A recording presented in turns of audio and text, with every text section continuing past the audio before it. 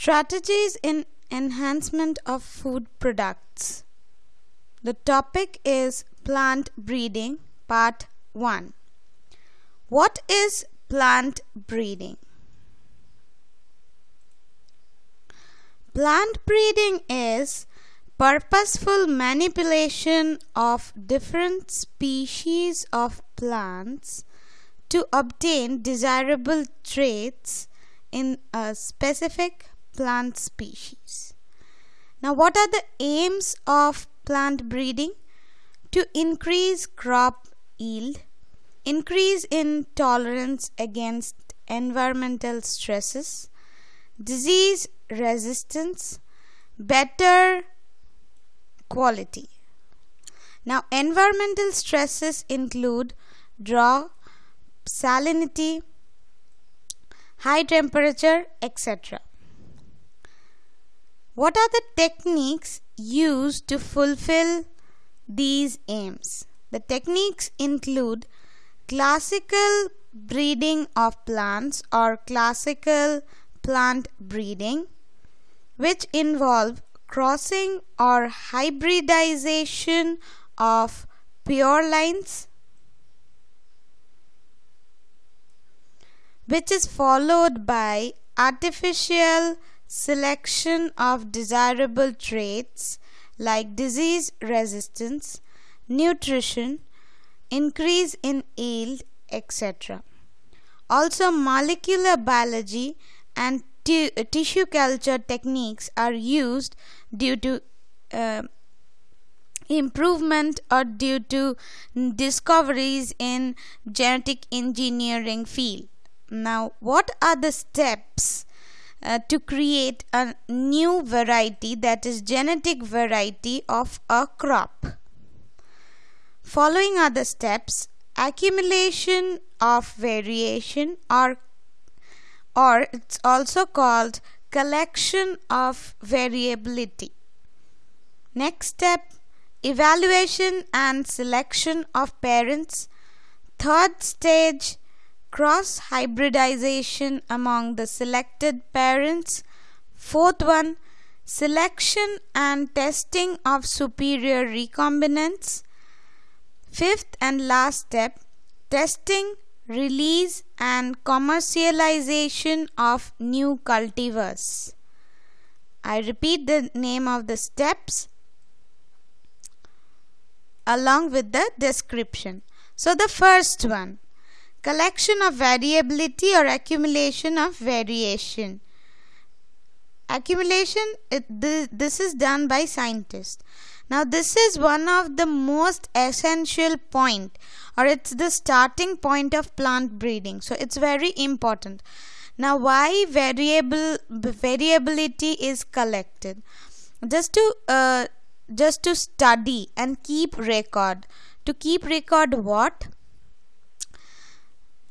That is germ plasm collection. Now coming to germ plasm collection.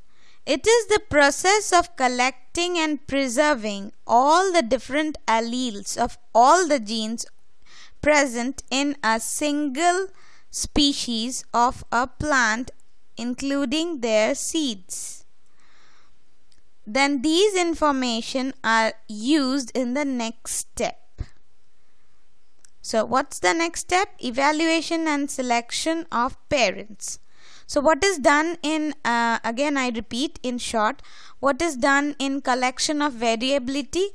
All the different types of alleles present in all the genes of a species are collected and preserved. This technique is called germ plasm collection for further use. So, what's the next step? Evaluation and selection of parents. So, parents with the desirable characteristic features are selected using germ plasm collection. This is the first step. In the second step, these plants are reproduced. In the third step, pure lines are created whenever it's possible. Now coming to the next step, that is cross hybridization among selected parents. So what is done? The two parents are taken which have the desirable combination of genes. So parents with desirable combination of characters are selected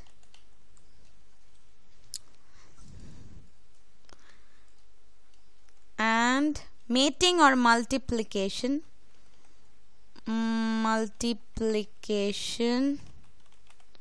is done. This process, this is very time consuming and tedious process. Now why? Because the pollen grain from the selected male parent must be transferred to the stigma part of the selected female parent. So that's the first step. Then what will be done?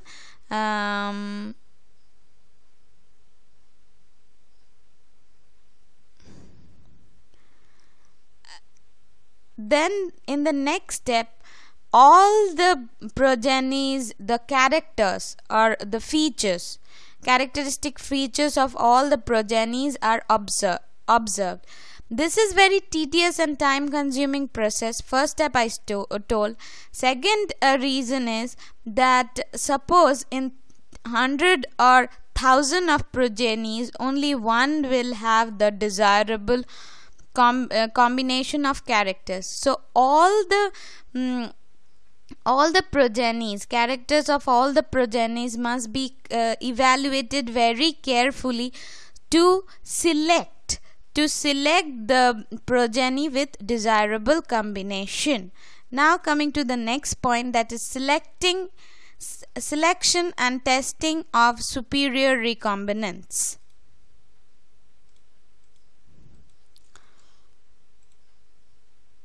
So how it is done? Selection and testing of superior recombinants. So the one progeny with desirable combination of characters are then again multiplied to create pure lines. Among the progeny of hybrids, those plants are first, obviously it's selected. Then it's very crucial because crucial in respective to breeding objective, and very careful scientific evaluation must be done. This step yields a plant that are superior to both of the parents, and very often more than one superior progeny plant may become available. Then these are self-pollinated for several generations till they reach a state of uniformity, that is homozygosity as well, so that the characters, the combination of characters do not segregate in the next generation. So what is done? This step is very important in perspective of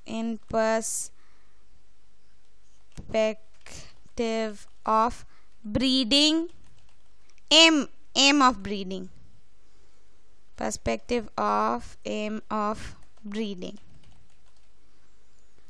The hybrid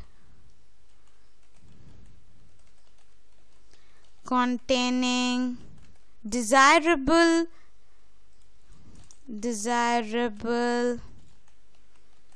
combination of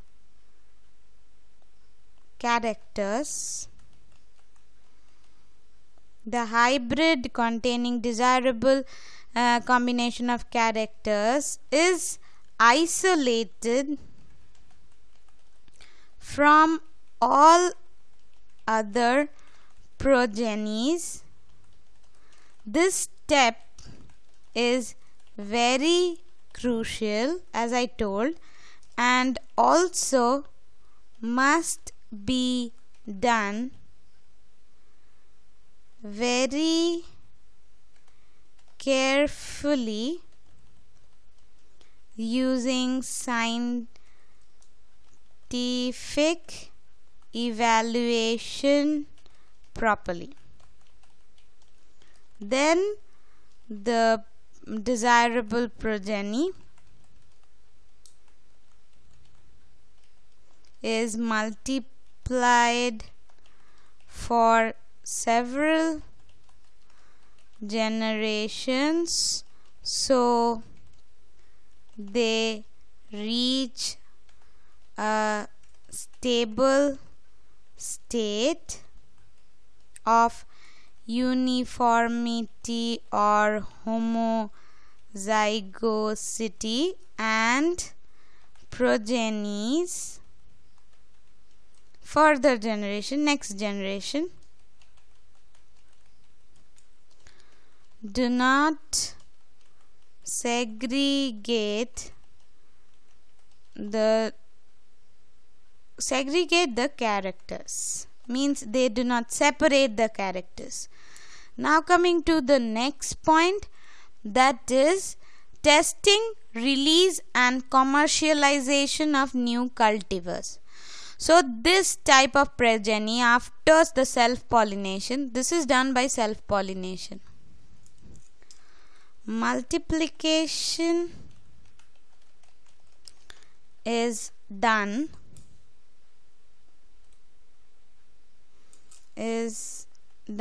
by self-pollination.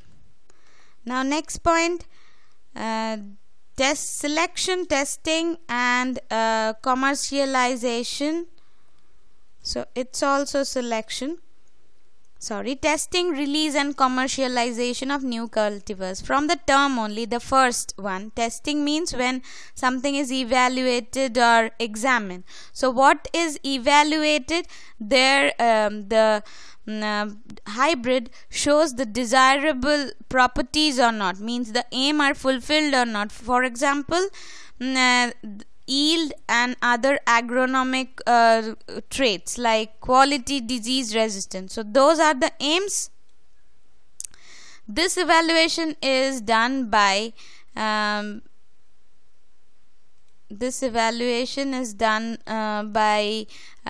growing these in research fields and recording their performance under ideal fertilizer application, also irrigation and other crop management practice. So what is done in case of testing? So next step, testing, release and commercialization of the product. So what is done for the testing? The desirable hybrid is evaluated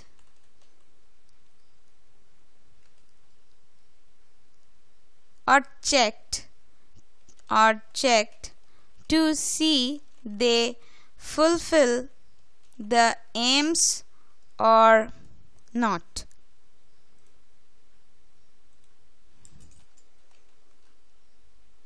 That is disease resistance,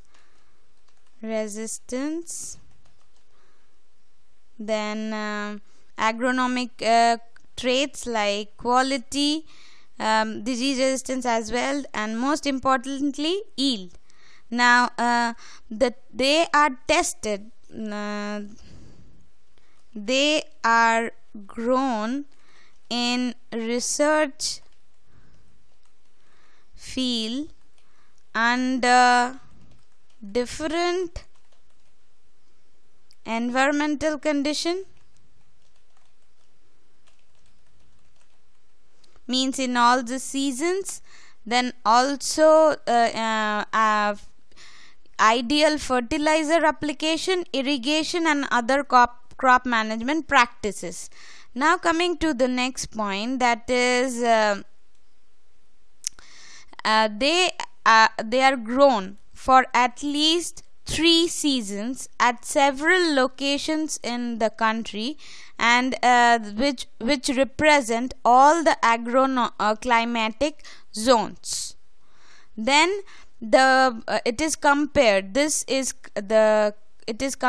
with available local crop cultivar, because to check or for as reference cultivar. I repeat that in research field under different environmental conditions, 3 seasons they are grown for 3 seasons, and also compared with local crop cultivar